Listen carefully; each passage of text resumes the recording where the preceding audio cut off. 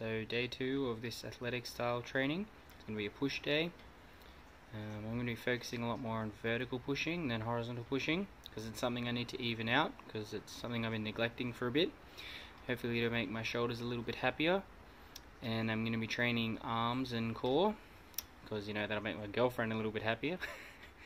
And yeah, I'm just keen to get this done because, as you can see, it's dark.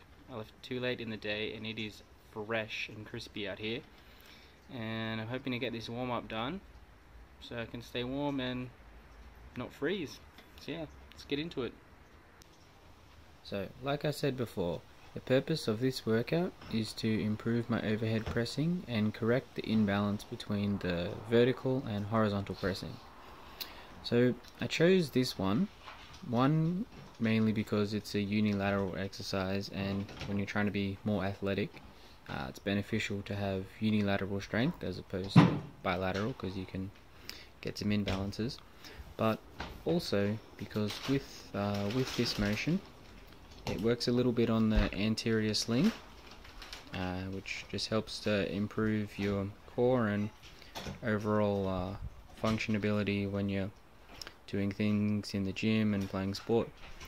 So yeah, plus it's pretty fun, and it's different from just doing a overhead barbell press, which is kind of boring if you ask me.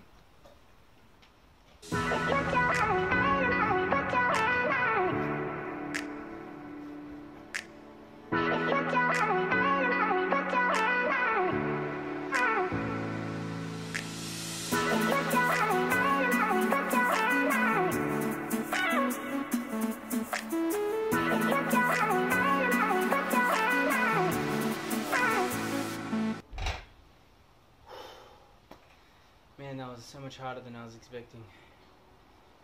Man, I really need to work on this more.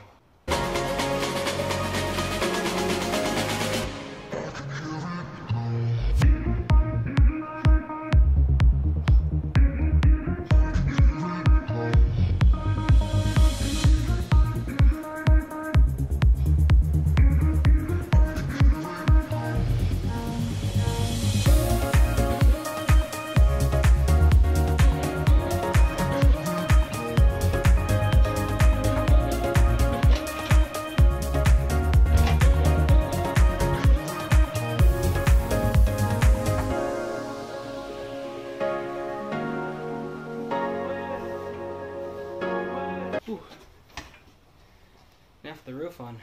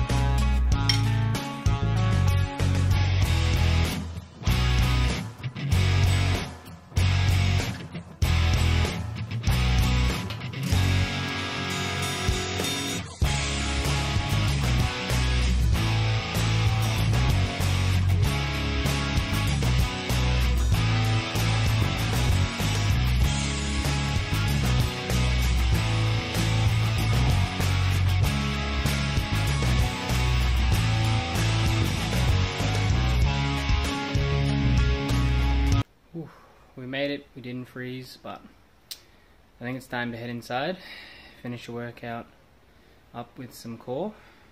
Wish me luck, because I really hate this stuff.